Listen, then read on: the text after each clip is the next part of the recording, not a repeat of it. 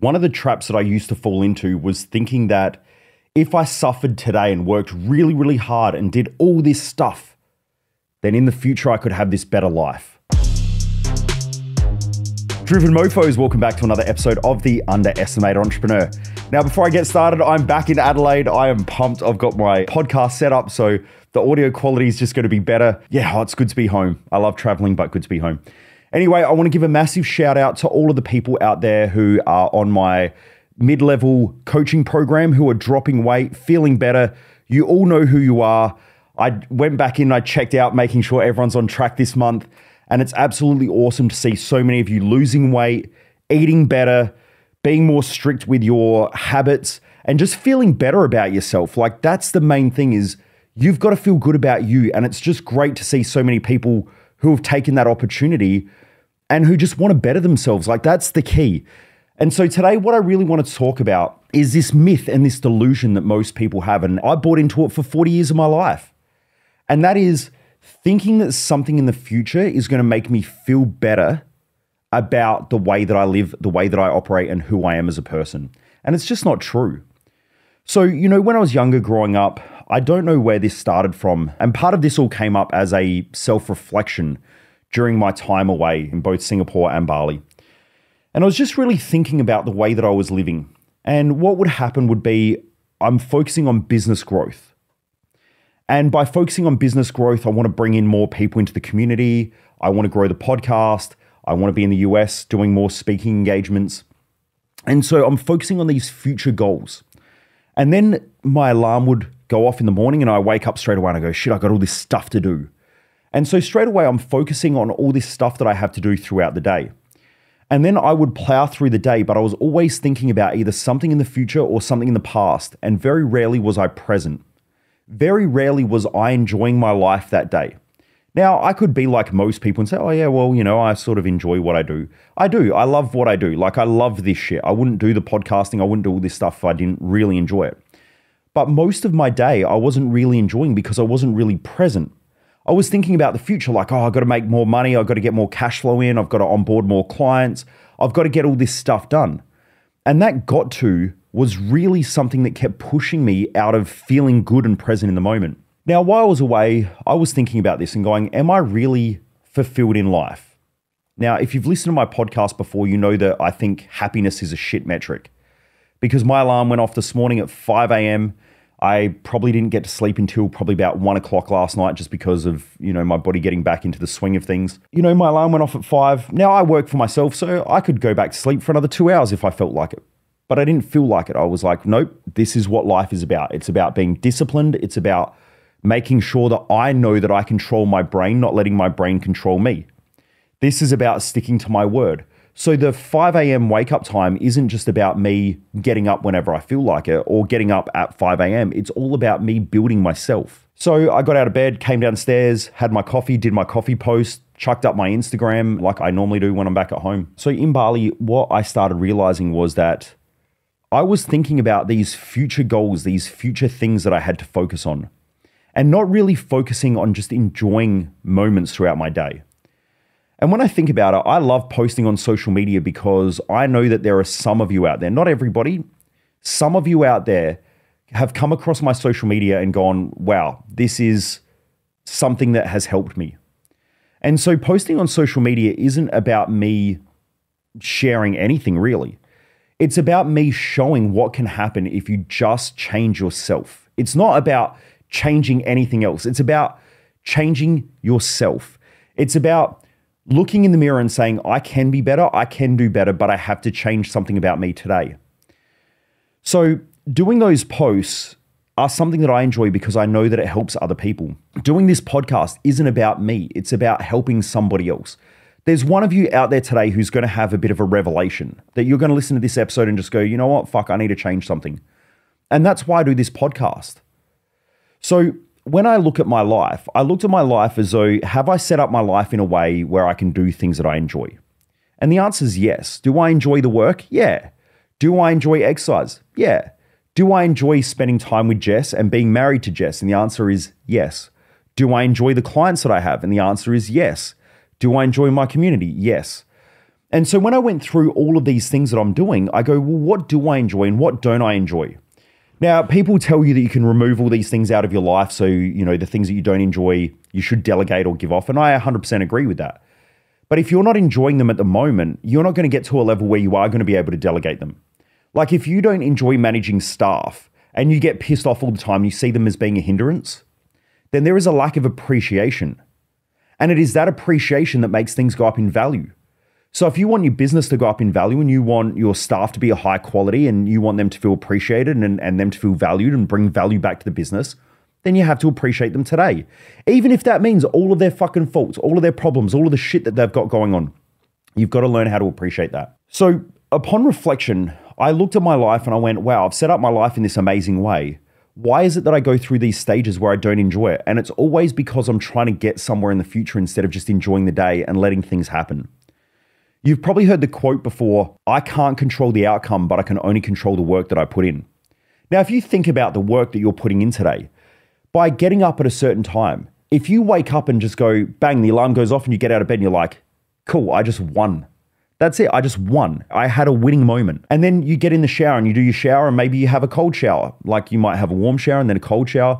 I normally try to have a cold shower unless I'm away in Bali or whatever because their cold shower is still a warm shower. But in Adelaide in winter when it's cold, I still love having cold showers because it just wakes me up. It vibes me up in the morning. And so, by doing that, that's another win on the board. By just doing little things throughout the day and seeing yourself winning, you realize that you're becoming a better person because you're more dedicated. And what will happen is when you compare yourself to who you were in the past, you realize that you've come so far and you appreciate your life more. When you compare yourself to an ideal, which an ideal is like the perfect life. Now, most people don't realize they do this. I've worked with tens of thousands of people, tens of thousands. And I can tell you right now that most people don't realize that they're comparing their life to an ideal. They go, well, when I have more money, then I'll be able to do something. Then I'll be happy. Then I'll feel better. When my partner changes the way they operate and when they just appreciate me all the time and give me this respect and allow me just to do what I want to do, then I'll be happy. If I have more staff and everyone just does what they're supposed to do and I have a proper management team, then I'll be happy. The truth is you're never, ever going to be happy because you're not working on the one thing that matters, and that is you. You're not focusing on you and you're not focusing on your mindset. When you focus every fucking day on your mindset and you realize that every day you're given an opportunity and test to see whether you really believe that you're worth it. So when you wake up on time and you get straight out of bed and you go have a shower, and then after that you go down, you might have your breakfast and it's a healthy breakfast. You've already put 2 wins on the board immediately straight away in the day and you're like, fuck, I'm winning. Then you go to work and you're caught in traffic and you're like, oh, this is fucked. But then you sit there and you're like, you know what? This isn't actually too bad. Like, this is actually pretty cool. I get to just sit here, listen to the podcast, listen to the radio, whatever I'm listening to. I just get to enjoy this. I'm just going to sit here and I'm just going to stay calm. And you know what? I'm trapped here with everybody else. There's no point worrying about it. And you go, you know what? There's another win because I didn't let my mindset shift and pull me off track. And throughout the day, you just keep putting these wins on the board. At the end of the day, you'll feel like a winner. If you keep comparing the day to some future idealistic version of how things should happen, you're going to be fucked. You're always going to feel like shit. And this is what so many people do. They get up in the morning, the alarm goes off and they go, oh, I got all this shit to do. Oh my God. And then they get in the shower and they drag themselves in there. Then they go downstairs and they're like, oh, I got to just grab some breakfast. I'll just grab something on the run because I'm running late. And then they get in the car and now they're stuck in traffic. Oh, why the fuck is the traffic here? And so every bit of their day, they feel like they're losing. They go, well, in the future, when I have a manager, the manager can get to work on time and the manager can get staff working. The manager can deal with these problems. But when you think like that, you're training yourself to think more like that. So something that's really important is that we have to understand that our mindset is the thing that dictates our life. It governs everything. Most people just don't realize this because they don't study it. Do you know the amount of conversations I have with people? They go, oh, I'm trying to grow my business. And I go, work on you. And they go, well, I don't understand how that's supposed to, make business better. And I go, okay, why do you want to grow a business? And they go, well, because I want more opportunity. I want more freedom. I want to create something. And I'm like, cool. What's stopping you from feeling like that every fucking day? And they go, well, it's just I don't have staff, cash flow's poor. You know what? There's just a lot of shit going on. We need to put in new systems. But when all that happens, then I'll be happy. And I go, you're a fucking idiot. Because what happens is when you study neuroscience, you understand that there's a law called Hebb's law. And Hebb's law states that circuits in the brain that fire together wire together. So every time you fire and wire a circuit, you're creating a habit.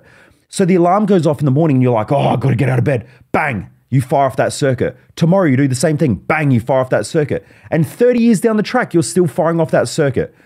And so that circuit gets stronger because circuits that fire together wire together. So they get stronger and stronger and stronger over time. That habit becomes a habit. Now what happens is you're 55 years of age, the alarm goes off in the morning and automatically you just go into some shitty state because you've been doing it ever since you were like 14 years of age. The alarm goes off and you go, oh, I gotta wake up. I gotta get out of bed. I gotta go to work. And then you think that that's gonna change. It's not gonna change because it's gonna take you weeks, if not years, to unwire that pattern. So why not start unwiring it today? Most people don't realize that they suffer in life because of the way that they set it up. No one starts a business to be trapped. No one goes and gets a job to have less freedom. You work so that you can have more freedom. You have a business so you can have more freedom. Yet most people who have a business and work feel like they're trapped because they compare their day to the idealistic day. Oh, well, when I retire, you fucking idiot. You're a fucking douchebag. You're wasting your life for something that's going to happen when you're 65 or maybe 70 years of age, and I guarantee it's never going to be as good as what you think it's going to be. I've watched plenty of people retire, and it is never as good as what people think. That's why I have no intention of ever retiring. I do not want to retire. I want to set my life up in a way where I do things so I never have to retire. Because the greatest people on the planet set their life up in a way so they never have to retire. They don't retire. And if they retire from a career, let's say it's sport, they retire from that career and they go into another career. So if you have a look at someone like Michael Jordan, he retires from basketball, he goes and buys an NBA team. Okay, he goes and does more work in business. He promotes himself. He's always doing stuff. So he didn't retire. He retired from basketball, but did something straight afterwards. He had something to flow into. That's how you live a great life. So what my point of this episode is that you have to set your life up to win. See everything throughout your day as being a way of making yourself better. Problems pop up and you don't react. Hey, I'm winning. Shit goes on at home and you don't break character, as in your partner says shit to you that used to trigger you and you don't get triggered and you're like, hey, I'm winning. And you keep seeing the day as though you're winning. Make sure you book in your gym session. All of a sudden work pops up, more work comes up and you're like, hey, I'm going to the gym, right? This is my time. I just need an hour. I'll come back and I'll fix this shit up after. It ain't going anywhere. And you just deal with it and you keep moving on. When you do that and when you live like that, I guarantee you win the day. You win the week, you win the month, you win life. And most people never get there. The amount of people that I've worked with, tens of thousands of people, the majority of those people know that mindset is the key, but the majority of those people still don't execute it effectively enough and surround themselves and put themselves in an environment to have this stuff reminded daily, weekly, and monthly in a way where it sets a habit. That's why this podcast is so important, because what you're doing is you're listening to things that set a habit. You may have heard this shit a million times before, but if you're not executing it, you haven't heard it enough. And in this day and age, we're in an information age where everybody seems to fucking know everything, but most people don't achieve anything. So you have to ask yourself the question, is it the information that you need more of? Do you need a better strategy? Do you need a better gym program? You know, like if you look at weight loss is so simple. Calories in versus calories out. It's scientifically proven over and over and over again. It's calories in versus calories out. Now, are there other factors? Yeah. Like, are there other things like, does sleeping help weight loss? And the answer is yes, because it changes certain hormones. So leptin and ghrelin, it can change those hormones. But at the end of the day, it's still calories in and calories out. Those hormones make us feel more hungry or suppress appetite. So by having more sleep, does it make weight loss a little bit easier? Yeah, a little bit. But that still doesn't change. It's calories in versus calories out. So if you want to lose weight, you need to burn more energy than what you consume. Simple. If you put on weight, like I just have by being away for 3 weeks and just not tracking my calories as well as what I should have I put on a little bit of weight? Yeah. But at the same time, I'll just drop back. I'll go back into a calorie deficit. I'll strip that off in the next 3 to 4 weeks and life will be good. Well, life is already good, but you know, I'll be back down to a little bit less weight. It just makes life a bit easier for me. Things are simple, yet we tend to overcomplicate them because of the information age. People are like, oh, but what about my gut bacteria? Well, what about exercise? Should I be doing cable flies? Is that going to help? I heard that I need to do 5,000 steps a day to burn calories. Well, yeah, it's probably going to help, but at the end of the day, it's calories in versus calories out. It's that simple. Now, if you want to live a better life, it's fucking mindset. That is it. It is your mindset. It is how you train your mind to operate. Now, if you're hanging out with a whole bunch of people and you consider yourself a leader, you hang out with a whole bunch of people who whinge, who moan, who complain, who bitch, all of that sort of shit. You're putting yourself in an environment where it's affecting your mindset. Then from there, you're saying, I'm a leader, yet at the same time, your mind is being consumed, or these thoughts and ideas of everybody else is occupying your mind with their negative thinking. When you do that, you're probably not going to lead that effectively. Someone comes into my life and they start complaining about shit. I'm like, wait, stop. We don't do that around here. If there's a problem, we identify the problem, we come up with a solution, and then we execute it. We move forward. That's it. I don't want to fucking hear your bullshit. I've got old friends of mine. We catch up and they're like, oh, you know, business is this way and fucking no one's paying on time and it's just fucked. The industry's fucked. And I'm like, man, you're an idiot. Stop talking that shit. If there is a problem, so let's say the industry is having problems, that is a perfect opportunity to grow and take market share. I love when industries go through chaos, because when an industry is shit, the top dogs are always going to shine. Always remember, cream rises to the surface. If you're the cream of the industry, rise to the fucking surface. Show everyone that you're better. Spank them. That's what you want to do. So instead of complaining about it, this here is your opportunity. Remember, leaders see opportunity. Leaders change their mind or work on their mindset because they're the ones who empower others. When my team have doubt, I go in and I make sure that their doubt is removed. So I have sometimes with my team, they're like, we're posting videos on social media and we're not getting traction. And I'm like, hey guys, that's cool. What's not working? Let's go through. Let's figure it out. Okay, what do you think's a better solution? Let's go through. Let's do some research. Let's figure out what the top people are doing and let's figure out how we can adapt. And I pick up their energy because that's what leaders do. Leaders don't fall into the trap of complaining like everybody else. That's poor leadership. And that's what most of you do. That's why your mindset is key. If I'm at home, like if I'm around family or I'm around Jess and Jess is in a negative state, I'll listen to what she has to say. I then change the way she thinks. So if she's complaining about something, I listen for a little bit and I go, cool. I completely understand. Now, normally in an intimate relationship, when you're dealing with feminine energy, there's two reasons why most women will complain. Now, I'm not saying all women complain all the time. Men complain also. But I'm saying that women have two ways of connecting normally. First one is that they connect through talking through things. So sometimes when a woman or female, someone who's feminine, and it could be a male who's feminine, starts talking about problems all the time, it's because they're trying to connect. So if you identify that, so sometimes Jess will complain about something. I go, oh, she's trying to connect. I will listen to her. Then I just give her a cuddle and I go, hey, it's all good. You know, I appreciate you. I appreciate everything you do. And she feels great again. And then the next second she just stops complaining. That's because what she really wanted was the connection. You have to identify that as a leader. Again, this is mindset. Mindset. If I react like most guys do, and they're like, well, why the fuck are you always talking about your problems and shit? And then you both argue. That's not effective for everybody. So don't do that. So if she wants connection, I give her connection. On the other side though, if she actually has a problem, I'll sit there and I'll listen. I'll say, look, you want to work through this? And she'll say yes. So I go, cool. What have you tried? What are some solutions that you think might work? So we've identified the problem, we figure out some solutions, and then we go and execute. Bang, she's good again. Again, this comes down to mindset. If you react based on other people, you are not a leader. Leaders don't react when everybody else is reacting. Leaders control the environment. They don't submerge themselves into that environment. They create the environment. So I just don't let people create the environment for me, right? I create the environment. If I walk into a room, it's my room. It's not everybody else's room. So if people are sitting around drinking beers and shit like that, and they're all talking about how shit everything is, I walk in there, it's my room. And what I mean by that is that when I walk in, people go, do you want a beer? And I go, no, I don't want a beer. And they go, oh, why? Don't you drink? Or you like whatever? And I'm like, no, I don't really drink. Well, why not? Because I just don't. Has anyone ever said, my life was worse because I haven't drunk? Stupid people say that. And they're like, yeah, but what about the fun? That tells you that you can't have fun without alcohol. That tells you a lot about the individual. Why does an individual need alcohol to have fun?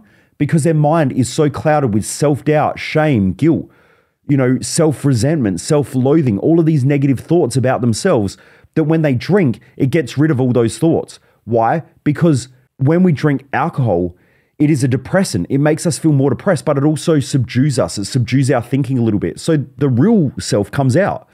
So if you're a fun person when you drink, you're actually a fun person. It's all the other shit that's going on in your head that's stopping you from being fun.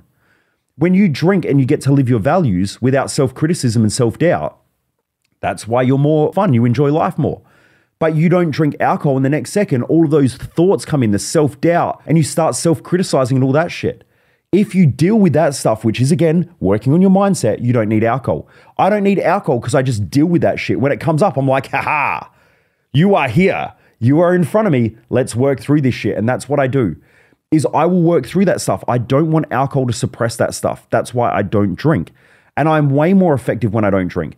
When I sit around, I listen to all these people who are drinking and they're talking and they're yabbering. They tell me everything about themselves, right? It's obvious. Because I'm not drinking, they're drinking. People say shit when they drink. Okay. Also, normally when everyone else is drinking and I'm not drinking and they're all around and they're all running amok and shit, afterwards I get phone calls the next day or the next couple of days and they're like, oh man, sorry if I said something wrong, or sorry if I did something wrong. You know, I was a bit out of it that night. I'm like, that's cool. I also know now that you know that I know shit about you, right? And I didn't break character, but you did. So you feel guilty, you feel ashamed, you feel resentment. I don't. So these are all the things that I think through. Like, no one has ever said, my life got worse because I stopped using drugs, or my life got worse because I use alcohol. No one goes home and says, you know what? I never used to beat my wife when I wasn't drinking. And now I've started drinking.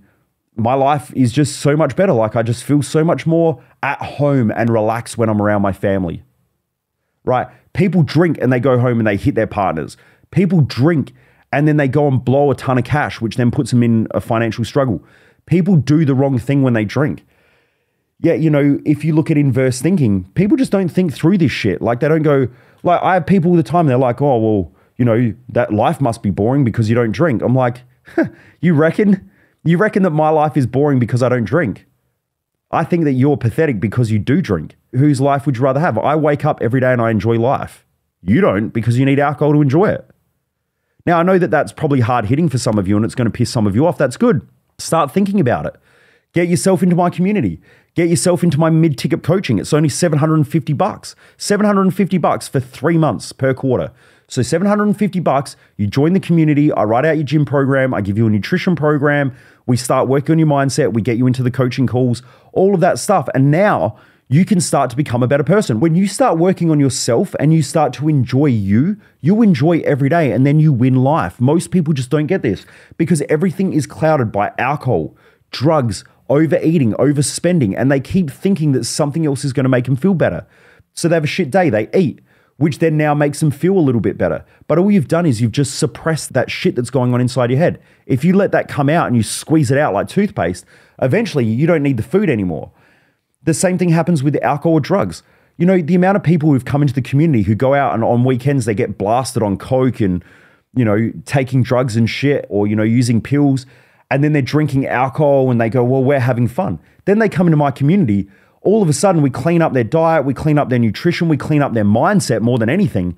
And the next second, they're like, holy shit, I can't believe I didn't do this before. Like, life's just so much better. I'm so much clearer in my thinking. I'm achieving more. I go to the gym more. I'm exercising more. I'm dropping weight. I'm feeling better. I'm heaps more confident. My communication skills are way better. Like, holy shit, life is just way better. The only thing that's going to change that is that they keep going back to the same environment where everyone's doing the same thing, which is drinking or drugs or whatever, and they find it hard to relate. That's why I build a community. That's why this community is just different. Because when you're in this community, we just don't do that shit. Like, if you come to my events, people don't go out drinking afterwards. We used to, but we just don't anymore because we don't need to. So anyway, Driven Mofos, the point of this episode was really to start self-reflecting on how you live, how you operate. Because when you work on you and when you change your mindset, which are the two most important things, change your mindset, change the way you operate as a person, and you do that every day, you are going to win life. And yes, there are going to be some adversities. There's going to be challenges, but when you see it as being fun, like when my alarm goes off in the morning and I don't want to get up, that's where the fun starts because I'm like, motherfucker's testing me. And I have to play that game. I've got to play the game with myself. When I don't want to work out, that's where I start, now let's play. Let's have some fun. Let's see where I break. And some days I do. I definitely do. I'm human. My diet, I definitely break with my diet. I definitely broke when I was on holidays, right? I ate more chocolate. I mean, that's why I'm all sinusy and all blocked up because I'm not supposed to eat whey. I'm allergic to it. And so I think just by eating dairy, all my sinuses flared up and shit. And it taught me a valuable lesson to take this shit more seriously. But, you know, I'm human. I live and I learn just like you guys. So look, enjoy each day. Work on your mindset. It's the most important thing. For anyone who wants to jump into my mid-ticket program, shoot me a message on Instagram. Shoot me a message and just type in the word coaching and let's have a chat and let's get you into the mid-ticket program. Let's get you start winning. Let's start to build your character. Let's start to build your mindset. Because once you do that, you're going to start crushing it. I guarantee life will get better when you start to create empowering habits. And that's what it's all about. Anyway, Driven Mofos, have a great day. Keep winning. Stay on top of your mindset. That's the most important habit you can create. Everybody thinks about habits as being this physical thing. It's not physical. It's a mental thing.